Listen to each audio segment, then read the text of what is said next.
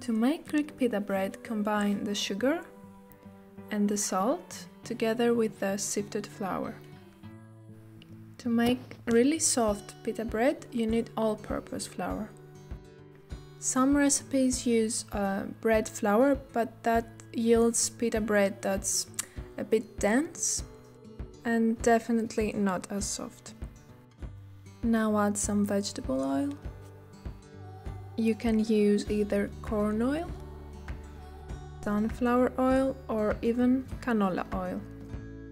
And now dissolve the instant dry yeast into some lukewarm water.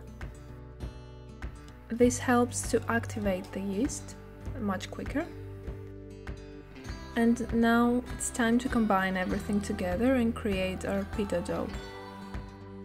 I simply mix by hand, and it's my preferred method because you get the feel of the dough. It will tell you if it needs some extra flour or extra moisture, meaning water. If you prefer though, you can use an electric mixer with the hook attachment on and work the dough until it's completely uniform. It takes about 6 to 10 minutes kneading by hand. This really depends on how much strength you put on. So it only needs about 3 to 5 minutes if you use an electric hand mixer. Now shape the dough into a round disc and brush the bowl with some of the vegetable oil you're using. Place the dough inside and brush it also with some oil to prevent it from drying out on top.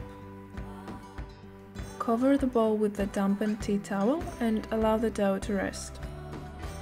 During resting time, it should double in size. You can do this at room temperature or place the dough in a warm oven if it's winter time.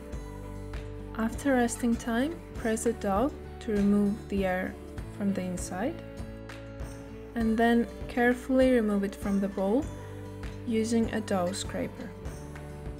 We do it this way to preserve some of the air that's inside the dough.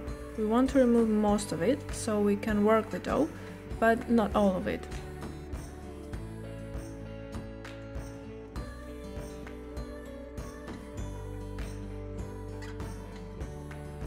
Now knead the dough for 1 minute on your working surface and shape it into a log.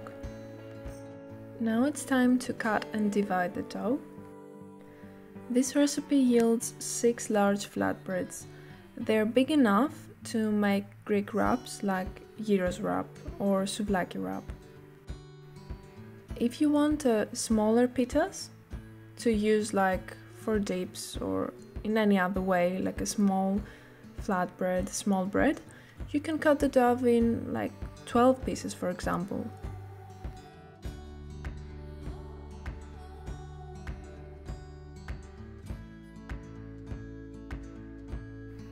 And now after cutting the dough, we're gonna shape each piece into a round ball.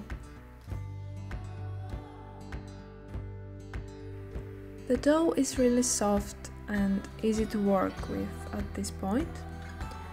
It's important to close the bottom so you will be able to give it a round shape and also to secure the air inside.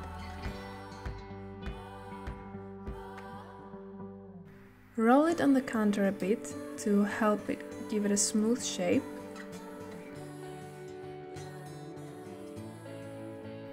And then after shaping each piece of dough, we're going to let them rest for a few minutes.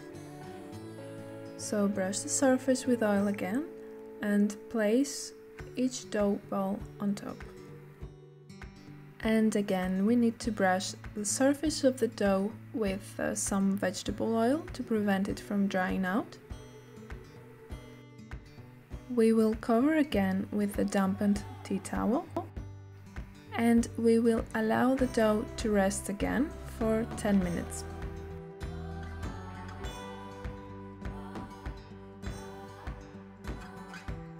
And now it's time to make our pita flatbread. And all you need to do this is your hands again. It's so easy to shape and it's very similar to when you're making pizza, but without tossing it in the air. Just press it gently until it opens up to your desired size. 20 centimeters, which is 8 inch, is big enough to make a Greek wrap, meaning it's big enough to fit all those delicious ingredients in it. You can find traditional Greek wrap recipes on the blog. Now heat a non-stick pan over high heat and brush it with some vegetable oil before you place the pita on it. Cook the pita for about 1 minute. You will see it will start to get bubbly on top. Flip it and cook for another 1.5 minutes.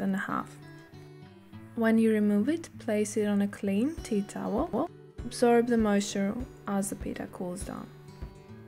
And now you can see how flexible and soft this pita flatbread is, which means it's really easy to work with. And you can use it to make all kinds of wraps really. Just add inside whatever you like, it's going to taste amazing.